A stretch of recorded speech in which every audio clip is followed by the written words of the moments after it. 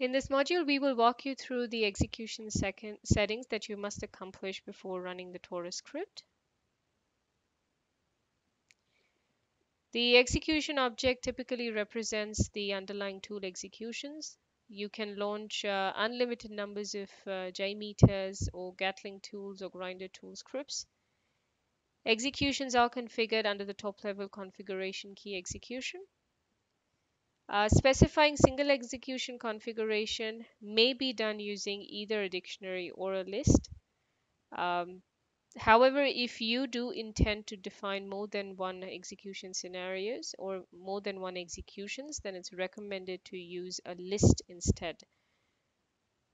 If you see the first example on the screen is using a dictionary for the execution settings by making a key value pair for scenario. Whereas the second one is actually using the symbol dash, which actually means it's building a list of elements for multiple executions. Let's see an example on this.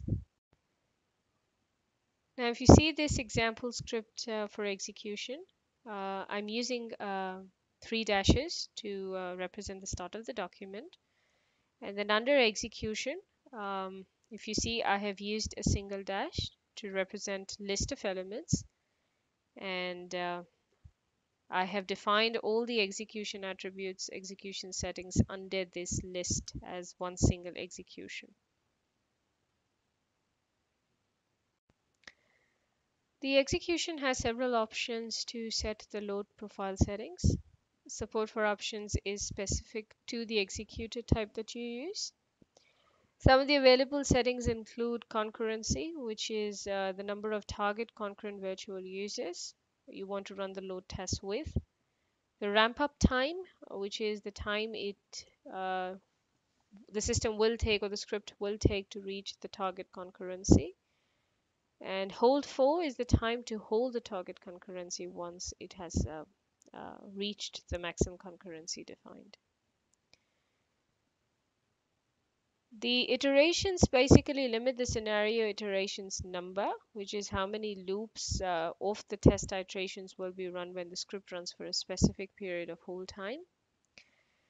When both hold for and iteration settings is defined, the first one to finish will end the script. Basically, what that means is that if I have a hold for set to 5 minutes and the iteration is set to 1, and if the script takes about a minute to complete, then the script will be terminated at the end of one iteration, even though the hold for was set to 5 minutes. This typically tends to be a little confusing, so only one of the two is usually set. If you do not set the iterations, it will default to infinity, and the test script will run until the hold for time is reached.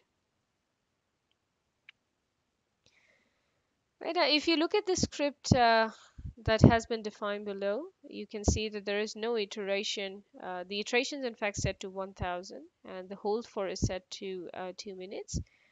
Now, depending upon the time it will take to run the script, the system will basically run it for only about 2 minutes, irrespective of whether the iterations of 1000 are met or not met.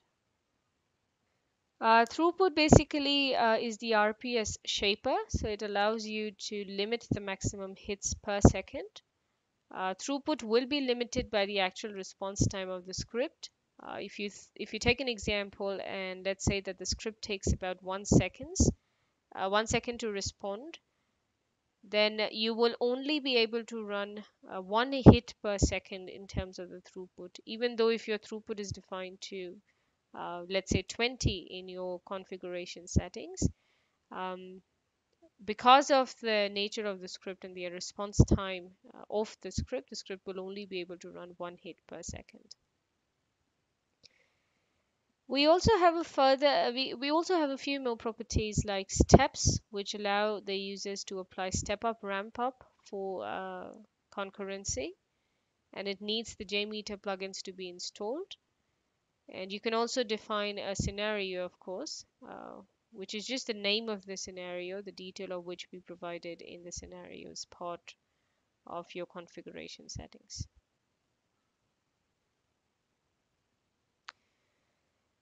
Now, your scenario is a sequence of steps that's going to be used to build the script for an underlying tool that the Taurus is actually wrapping. For example, if you would like to generate a JMX file for JMeter. There are three ways of running the scenario or defining the scenario. Now, your scenario could either point to an existing script, or it can also create a load test script using the Taurus configuration. If you see the example on the screen, we've got two scenarios. The first one is the GET request scenario, and the second one is only script. For the first scenario, the request will be made from within the Taurus script on the basis of the execution settings defined. If you see the only script option, it will call an existing script, but you can still provide any configuration settings if you would like to. Uh, For example, if I want, I could have an existing JMeter script, and I can use Taurus as an automation wrapper by simply calling that script from within the Taurus script and overriding any of the JMeter configurations if I would like to. There is, however, a third way to also call out to a scenario, and this is probably the shortest of all of them, where you simply give the name of the script that should be executed directly into the scenario dictionary or the scenario key value pair. You can, even if you use this way of defining a scenario, you can still use the execution settings and override any of the default that exist in the script.